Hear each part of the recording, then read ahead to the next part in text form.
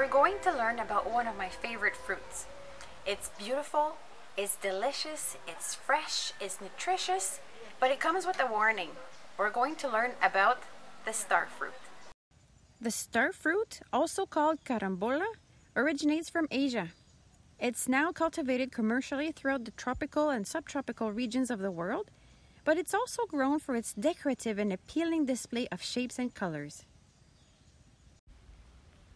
We asked Daniel how much care is needed to grow a starfruit tree. Esta es la fruta del carambolo y este es el árbol de carambolo.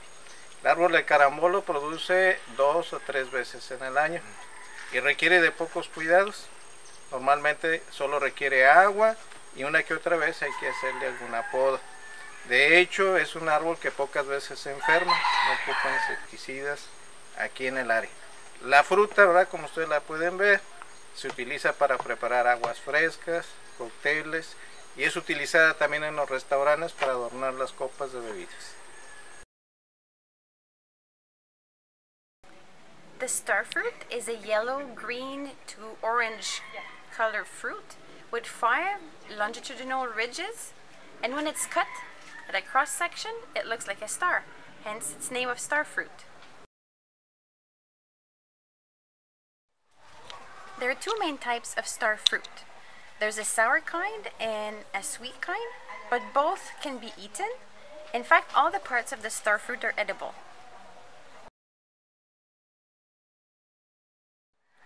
The starfruit has a smooth, waxy skin, and it has a very juicy flesh that has the texture of a grape, and the taste reminds a little bit of apples or pears or yellow plums.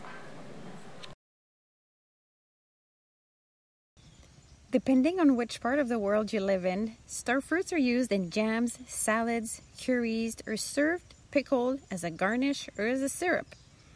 The starfruit also has a long history of medicinal use in regions such as Asia and South America. Did you know? The juice from the more acidic type of starfruit can clean rust stains from cloth and shine up tarnished brass.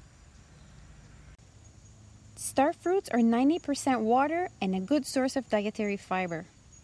They're also an excellent source of vitamin C, B vitamins, antioxidants, and contain small amounts of copper, magnesium, and potassium.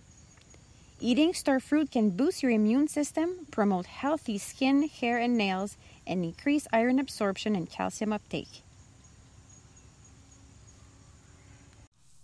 So, a ripe starfruit should be a yellow-orangey color.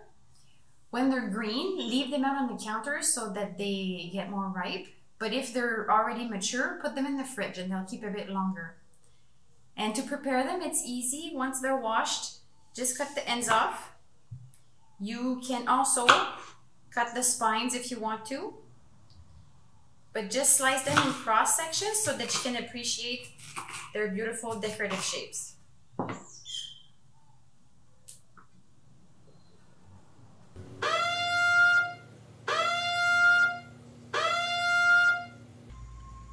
Before you try starfruit for the first time, you should know that it contains caramboxin and oxalic acid, 2 substances that are harmful to people that either have kidney failure or kidney stones or that are on kidney dialysis.